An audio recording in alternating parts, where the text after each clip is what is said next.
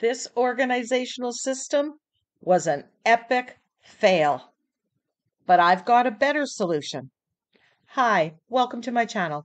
I'm Creative Katie, Karen Burchill.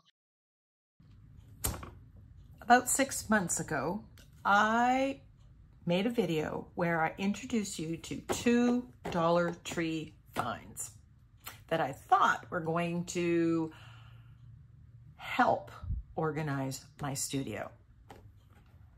Now, these ones here, home run. I have found so many uses for them in different areas of my studio. It just fits, and I'm so glad I came across these, and I will be looking for more of them.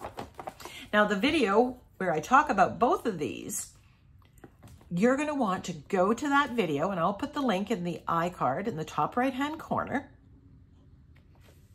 You're going to want to go to that video and see, because I go through how many Sharpies fit in here, how much color sparks, how much Posca markers, how many pit markers, different things that you might have in your studio, so you'll know exactly how many to get or whether these work for you. Now this one, which come in either packs of 2 or 3, I'm not sure. But this was an epic fail for storage in my studio. Now my plan with these was to store small ephemera. So some of this is Tim Holtz stuff, some of it is ephemera that I made that's small scale.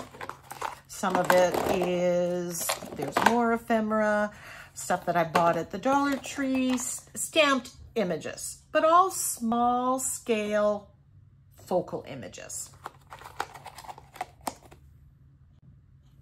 So when you have an organizational system, you think maybe that it's going to work. It's going to do what you want it to do. And 6 months later, a year later, you need to evaluate it. And that's what I've done here. These I rarely went to. And when I did, I found them hard to deal with, hard to work with. So why did they fail?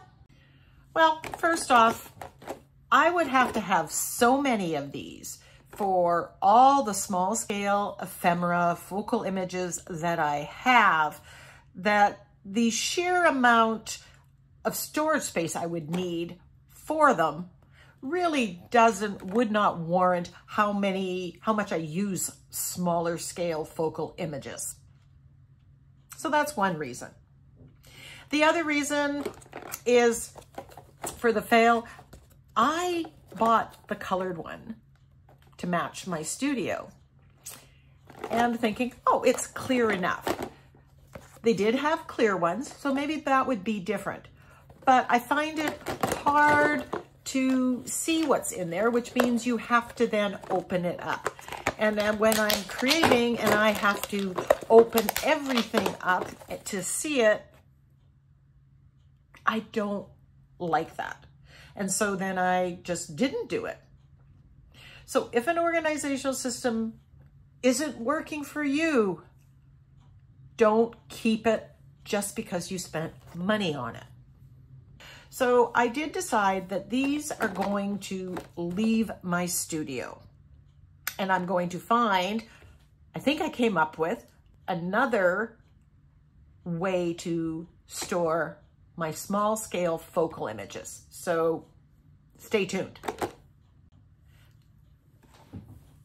One thing that I follow, I never throw out any organizational system.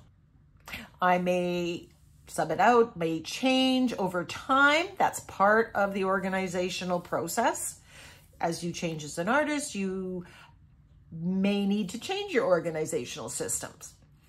I move them out, I put them in a bin in the crawl space, then I access them at another time, either in the studio or in other places in my home. So I did come up with lots of ways to use these in other places. So if you took my suggestion and are finding the same thing, that you're not using them, there are uses. These can be used for dice games, for traveling, and cards. It fits a full deck of cards. They can easily be thrown into your travel bag. Instructions or the rules can just be put in there as well.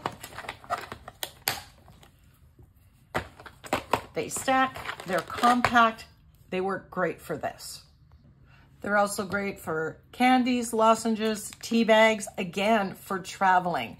Q-tips, makeup sponges, you see where I'm going with it. They work great for snacks as well, although the hinges are a little hard to open and close so a child may not have it so easy. So lots of uses outside of the craft room. My money is not wasted. So what am I going to do with this small scale ephemera? And this has been a struggle. I've come up with some really good organizational systems and they have worked for years in my studio, but small scale ephemera, it's a struggle. So let's just move these aside. Now I want a system that is going to hold the small scale ephemera.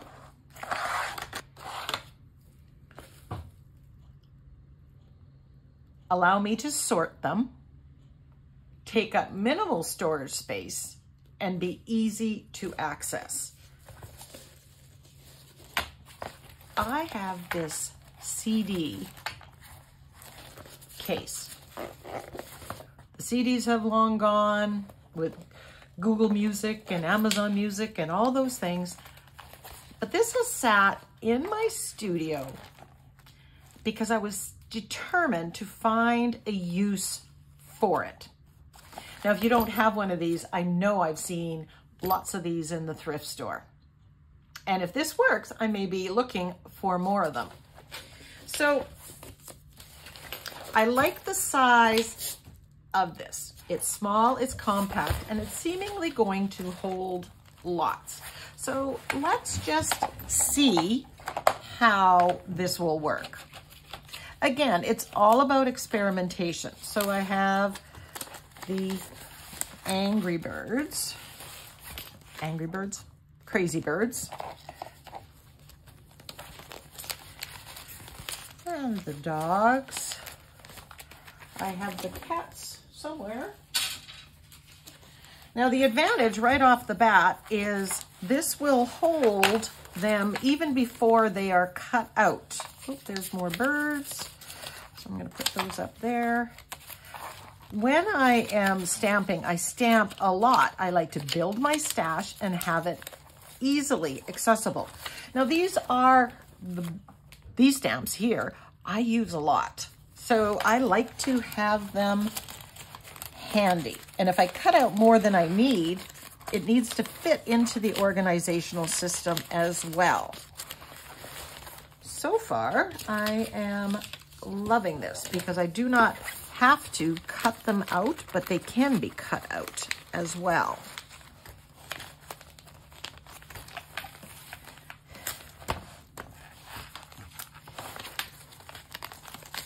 So we have an assortment of bees. I've got printables, small scale printables that I've, if they're on the sheet, that's fine. But once you start cutting them out, and you want to be able to easily flip through and search. Now, I'm not really paying attention to the order. I think I might play with that and organize them by theme at some point in time. Not sure. This is some Tim Holtz ephemera.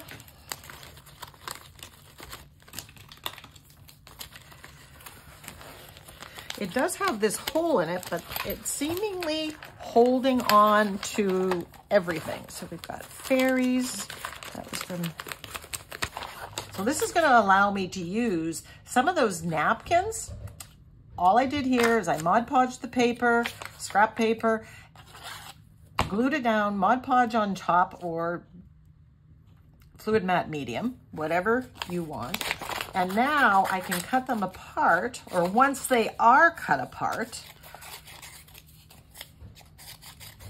I have a place to store them. And so if I did a series of ATCs or cards or smaller scale, I'm going to have these at the ready. I'm not going to have to start Mod Podging and harvesting from the napkin. I want to do those kind of things in a stash builder and have them ready. The more ready they are, the more I find I use them. And then your creative time,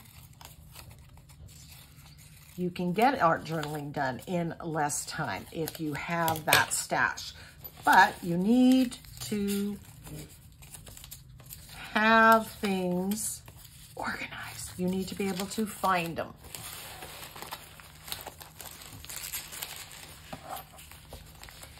So I would be sorting these by type. I would put animals together, flowers together, butterflies together.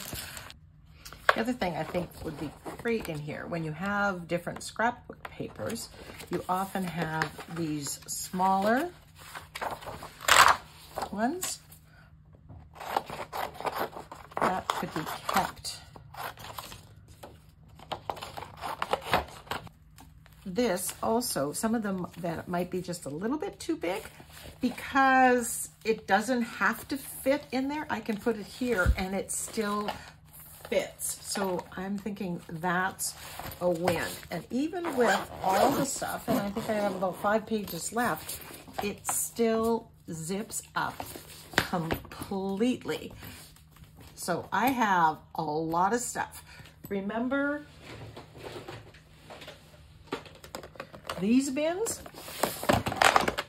I only had enough for 9 ones in this. This takes up a whole lot less room.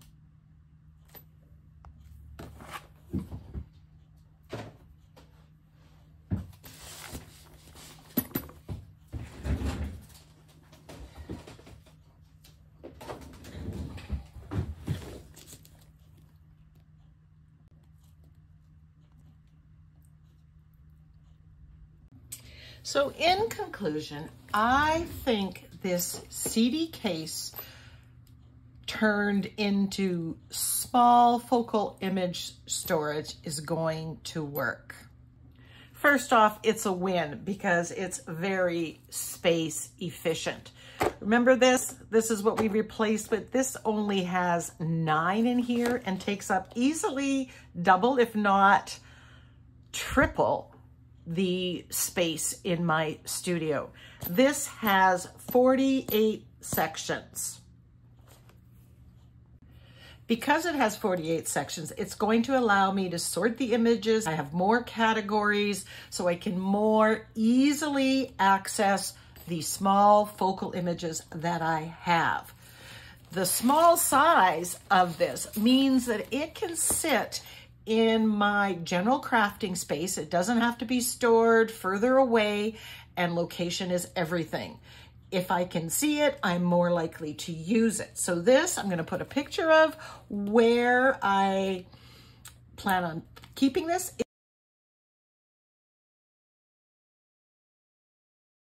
It is right to the left of my work area, and I think because it's there, I will use it more based on what I know about how I create.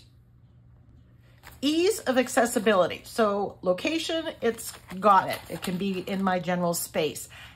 Also, looking, when I'm in the middle of a project, I can easily flip through this very quickly and see what I have, take whatever, pull it out, addition it, easily put it back. I will say that I think when I'm sorting, I might put 2 of things in here. I won't clog these up with too much, I will use the extra space, which is another reason I am liking this, because there is room to grow.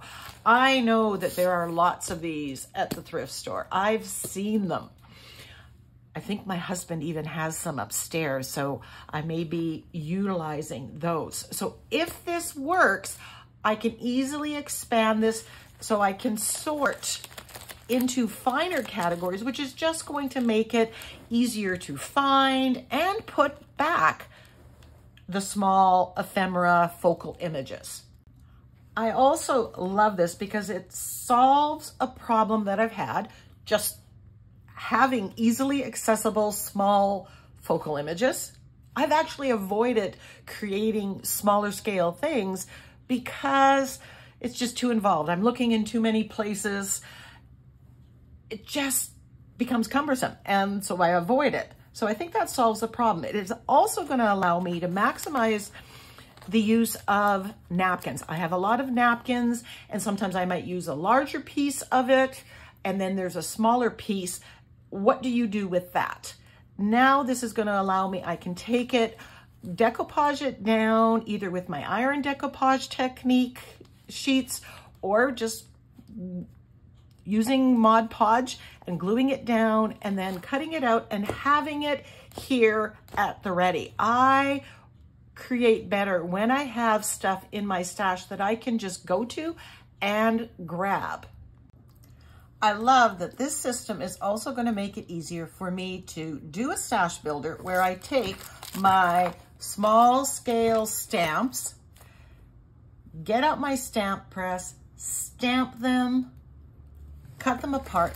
Now I have a place to put them, just rough cut out, and then I can use them when I'm creating, but I'm going to have it at the ready.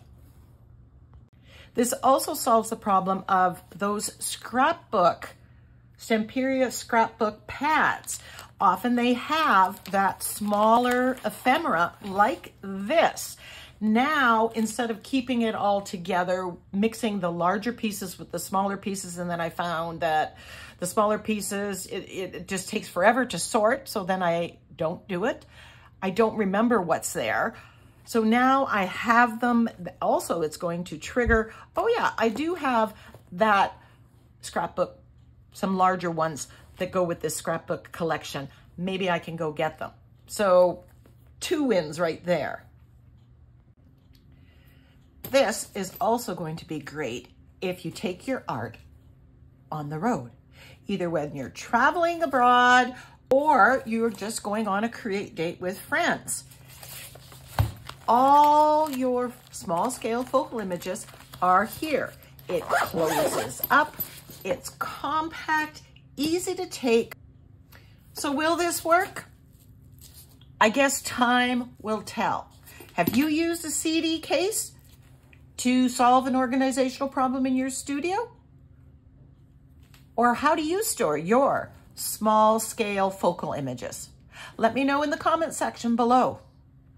If you like my video, give me a thumbs up, leave me a comment, help me grow my channel. Until next time, go get organized.